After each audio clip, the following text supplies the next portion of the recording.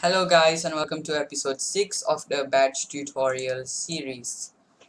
In today's episode I'll be showing you how to store information from a batch file into a normal text file. So to do that, let's start by using echo auth, and here's how you store information from a batch file into text documents. So we start off by using echo hello and then putting a greater than symbol and then creating something like info.txt. So it's just as simple as that. Save it and then let us run it.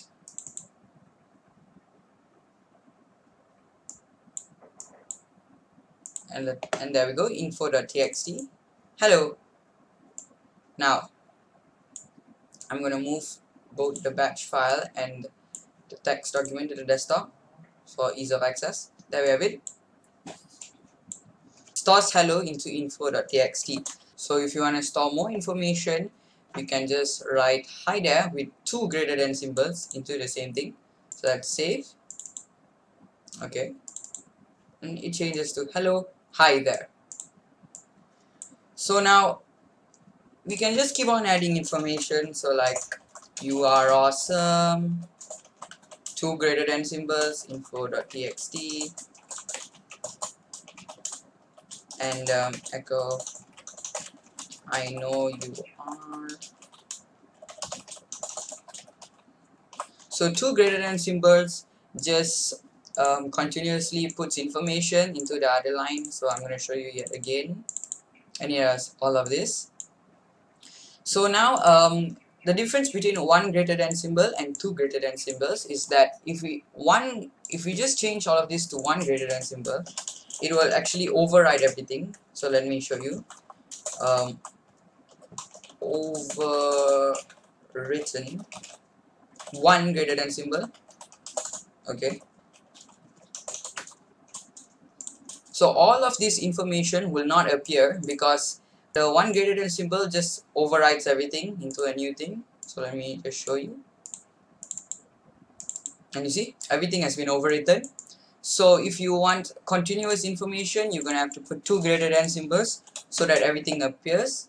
Or if you want to override something, you can just put one greater than symbol. So now everything should show up there.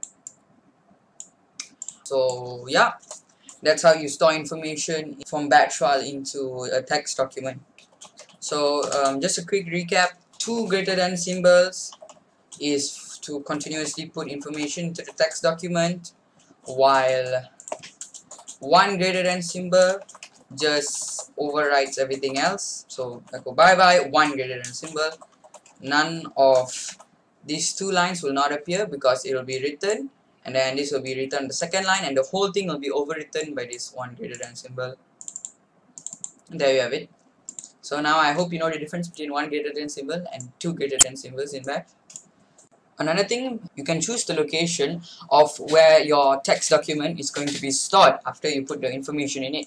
So if you do not put a location, the text document will be saved at the same location of the batch file, which is currently on the desktop. But if you want it to be stored somewhere else, you could do this. Two greater than symbols, and then C users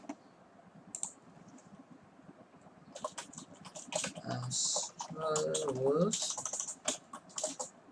and I'm going to store it in my pictures, public pictures. So okay,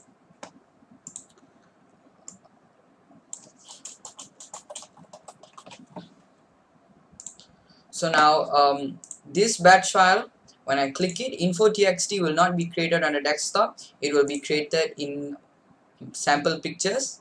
So okay, now we should find info.txt here. There we go. So yeah, that's how you can choose where files are stored. By default, it stores at the same place of your batch file. On another note, I will be teaching you guys how to use random in batch.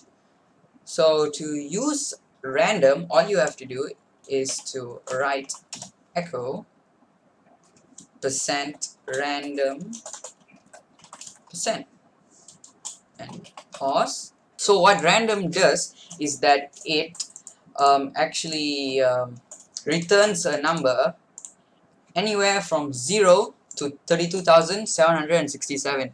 So when we do this, the number that is going to be returned can be anything from 0 to 32767. So I will show you. So we have 19208. Hold on, let me just make this look a bit prettier for you guys.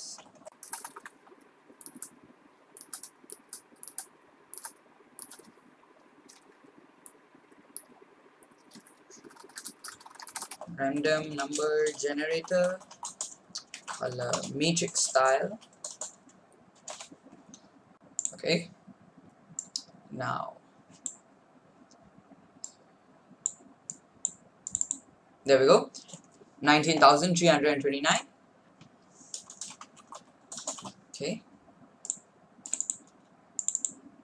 19,365, 19,375, 90,381, 90,391. So as you can see, all these numbers are sort of random. So now if we want to limit the random number, for example 1 to 100, we can actually change echo %random to set/a random equals %random % and then 2% signs 100. So now the reason I'm using set/a and not echo is because we are actually doing a mathematical equation sort of here. So what it's gonna do is it's going to use random, and then that random number has to be anywhere from 0 to 99 when we put that. So we'll just echo, hold on, let me just change this to number. So echo %number 7, 8, 10, 13, 17, 20, 20, 23. Hold on.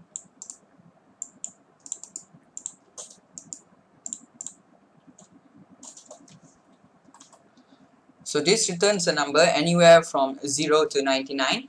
If we want to return a number from 0 to 100, we actually change %100 and put a +1 over here, because previously it was returning from 0 to 99. Once we +1, it will add a 1 here and add 100. So now it will return a number anywhere from 1 to 100. So let's save. 4, 7, 10, 13, 13, 17, 20. So if we put a 2 here, it will return a number anywhere from 2 to 101.